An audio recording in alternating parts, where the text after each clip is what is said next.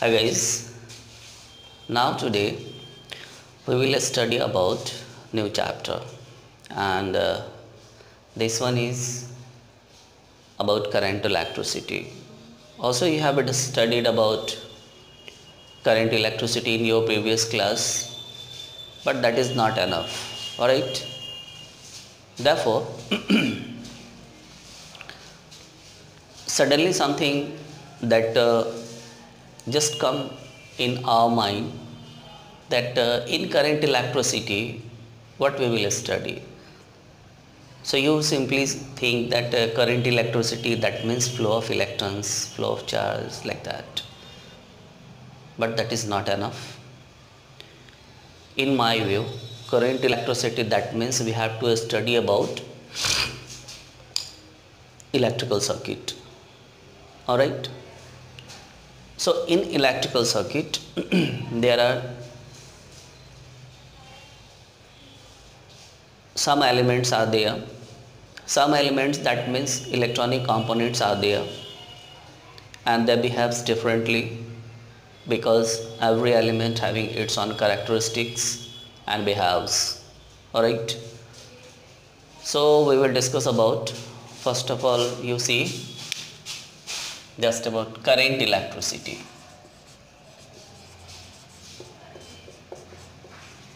So current electricity is the name of your chapter here, but just to understand about, you see there is a circuit, a simple circuit in which number of elements be there, just like a resistor, an inductor, a capacitor, and one more component, just an EMF. Alright, so this one is a circuit. In this circuit what we are seeing, one resistor whose resistance R, one inductor whose inductance is L, one capacitor whose capacitance be C, and one EMF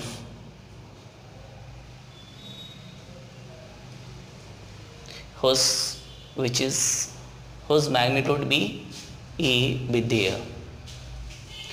Now out of all these elements, some elements are active and someone passive. Active, that means that provide energy, just behaves like a source. So here I am saying that there are four elements be there, in which this element, I am talking about this element, this one acts like an active element. Okay, so this one is active element. Active elements, that means that provide source, that means it will gives you energy. Alright, okay, so that provide source means that gives you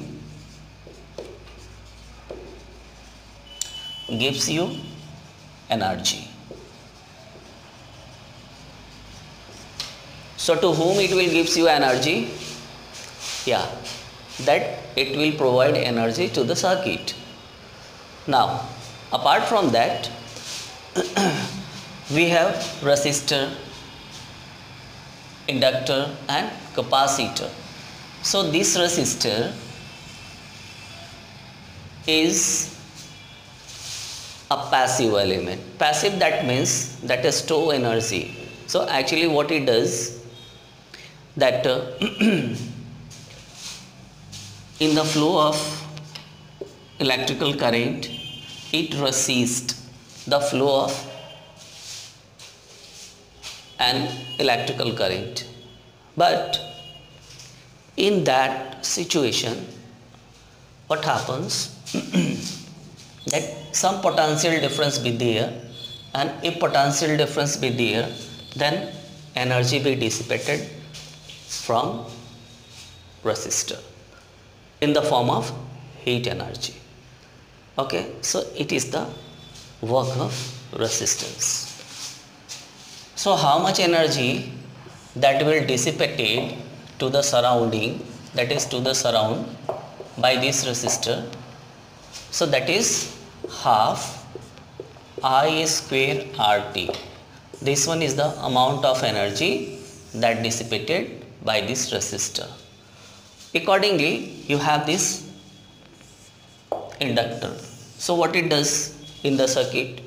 So actually inductor that maintain the variation of current in the circuit. Okay, but how much energy that is stored this inductor? So the energy is stored by this inductor, that is half Li square. This much is your energy.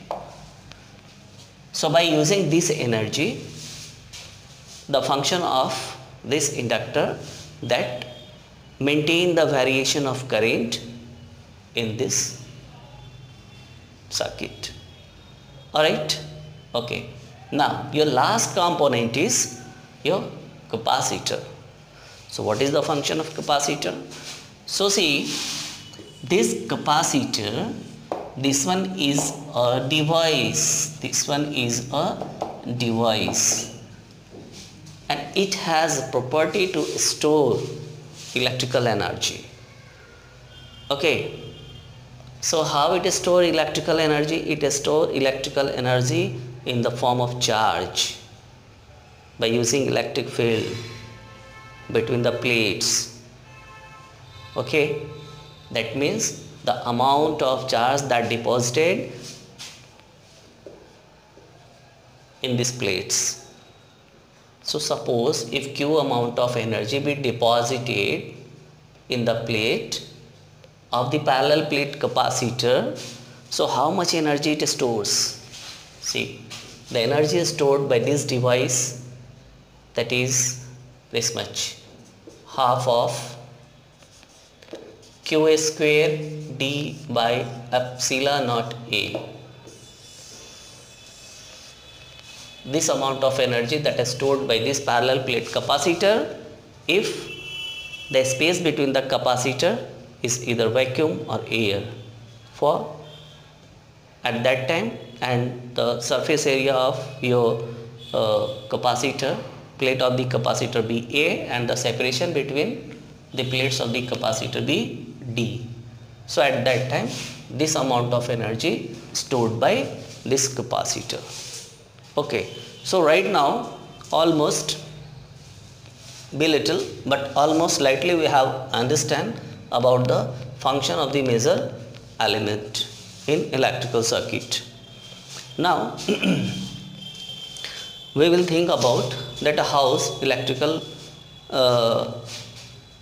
in electrical circuit house current that flows. So now from here we will go some microscopic study about the element that means about the conductor. Okay, so see,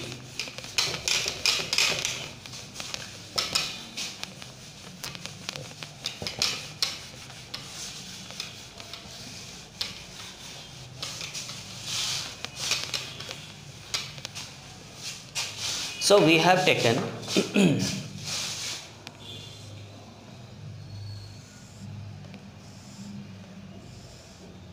a part of conductor whose length be L. Alright,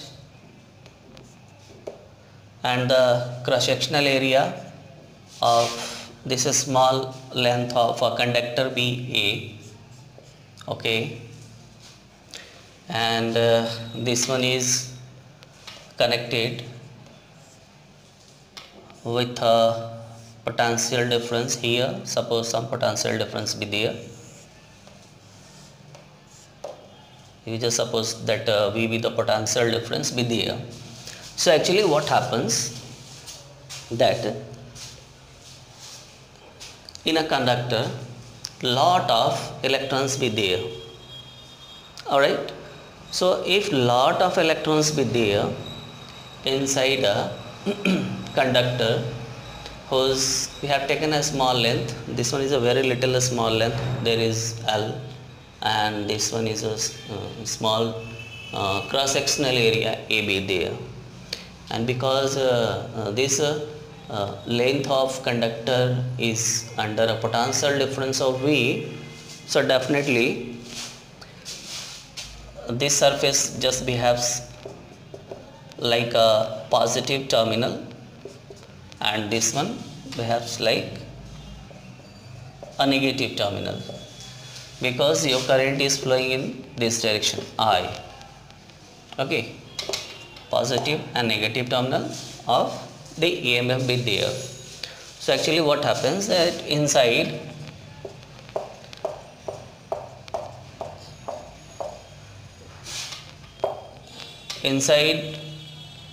conductor lot of electrons be there, and before any potential difference, what happens that your electrons be moving randomly,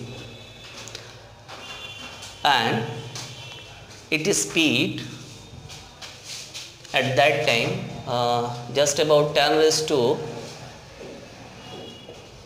5 meter per second. This one is random speed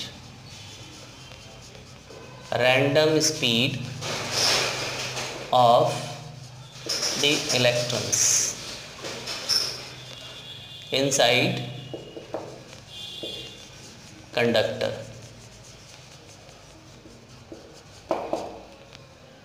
Before potential difference, but once, so random speed, that means what you understand about random speed, there is no any potential difference. See, there is no any potential difference, so at that time its random speed be either here, there, just like this. This one is speed of electron randomly anywhere and in any direction, like that. This one is called random speed. But once if you have given a potential difference, then what happens?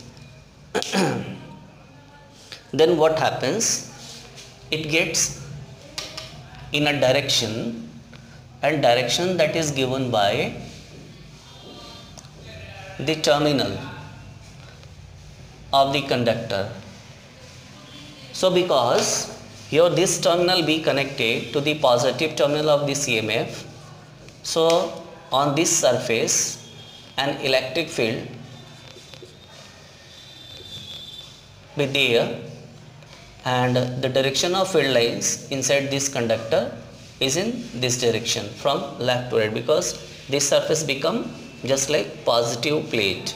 So electric field lines is in this direction from left to right.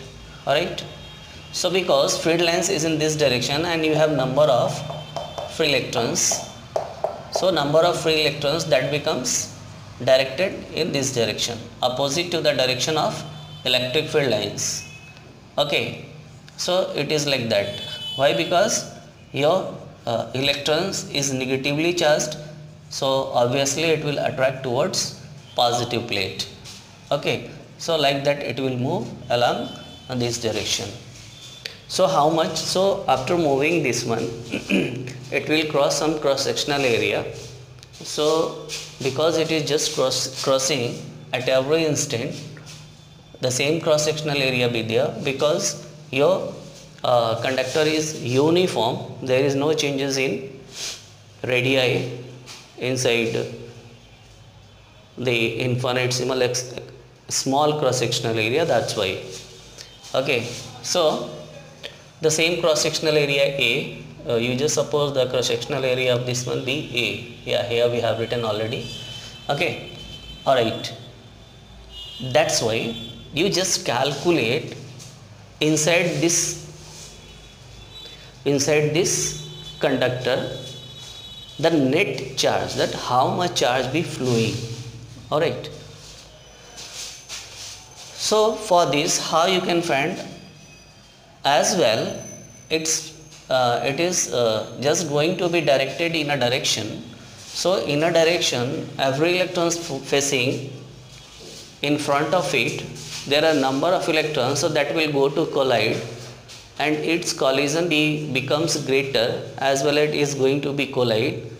Okay, so a congestion that occurs inside the conductor, and then your collision rate will go to decrease for very small distance, and this distance is just about 5 cross 10 raised to 9 minus 8 meter, about that. Okay, that reaches, and the inside the conductor, the speed of electrons that will also going to decrease, and that is just about 10 raised to minus 4 meter per second. So this is speed, because it is in unidirection, so that is called drift velocity. Okay, so that becomes decreases, and that reach up to 10 raised to minus 4 meter per second after collision. Alright, after collision. So from here we can find drift velocity. Drift velocity. Alright. So everything here you have. So you just suppose that its drift velocity Vd, it is just represented like that. So you just from here find out the net charge that flowing through the cross sectional area. So that is different one. You just find out that how much be the net charge inside this conductor of length A and cross sectional area A. So you just find out from here the net charge inside conductor. Okay, so the net charge inside conductor be Q. Let it be Q. So now from here your Q, that is equal to NE.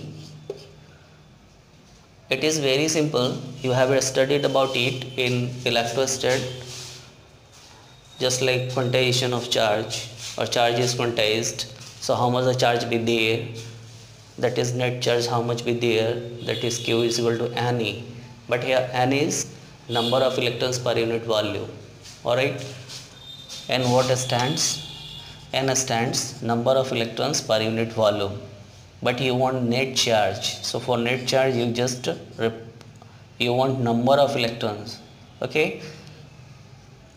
That's why this is written as NEAL. This one is your volume of this conductor. So you have this much amount of charge. So you just supposed to be equation 1 be there and next equation be there. Okay. Now from here I just want to find that how much be the current that is flowing through this conductor. So if you want to find it, then simply what you have to do, you know that current I is how much? Q by T. Alright, this one is Q by T. Okay. But because if this one be the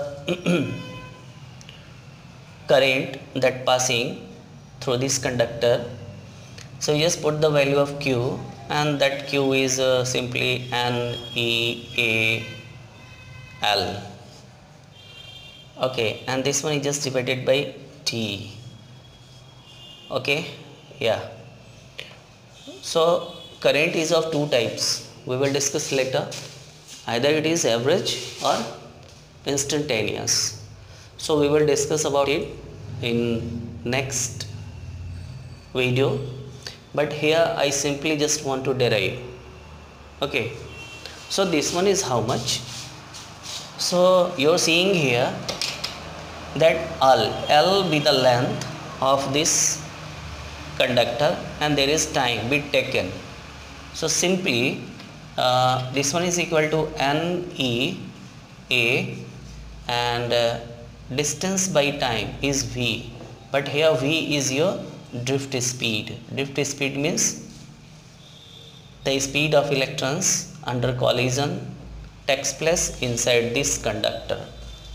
So because now your electrons is drifting, it's not flowing fluently, it's just drifting due to the collision.